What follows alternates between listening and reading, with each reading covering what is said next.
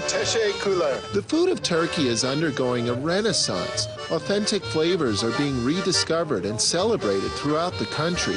Many of them classic dishes based on the amazing properties of wheat and flour and doughs, even pasta doughs.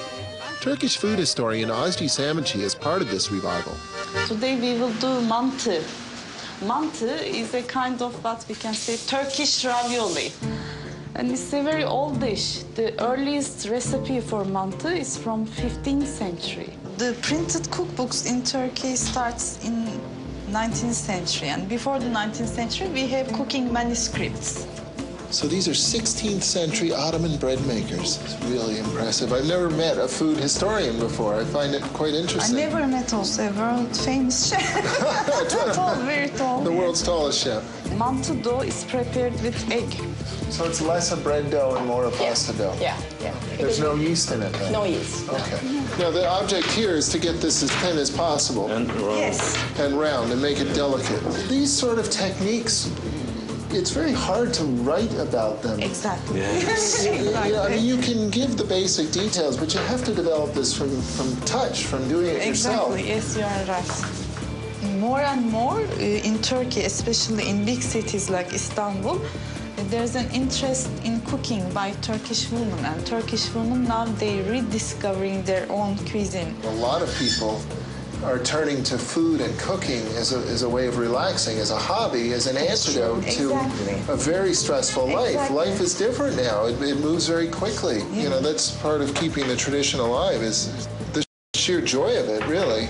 I mean, if your aim is just to eat, it'd be a lot more efficient to just cut some big noodles, make some meatballs, and you're done in 5 minutes. And unlike any fresh pasta I've ever seen, the manti are traditionally toasted before they're simmered in water. Yes, yes. That's really interesting. I've not seen that before with a ravioli of sorts. Right? Yeah, no, look at that. That is just so interesting to me, that they're little browned raviolis. All the time I've cooked pasta, it never occurred to me to brown it first. And I just know it'll add flavor to it. The manti is traditionally topped with garlic-flavored yogurt, olive oil infused with chili peppers, and sprinkled with mint. All of this flavor to finish a simple pasta dough of flour and water.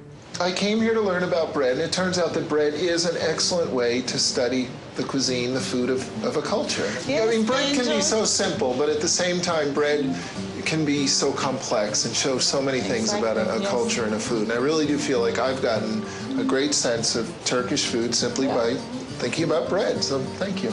I thank you. Cheers. I enjoyed it. Thank you, nice to meet you. That was amazing. Yeah, you like it? Just amazing. So now I want you to try a very traditional Turkish drink, which we call boza. Boza. Yes, which is made of wheat. It's made out of wheat? Yes. They keep it in water for one night. They boil it, and then they add some yeast. Like a beer or something? Like a beer, in a way. Yeah, he's going to give us fresh. Oh, look at that. In around 16th or 17th century, they banned alcoholic drinks in Istanbul, and then people started drinking more and more boza.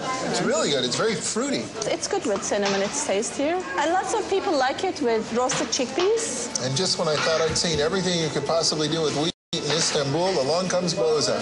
Yes. Cheers. Cheers. To boza.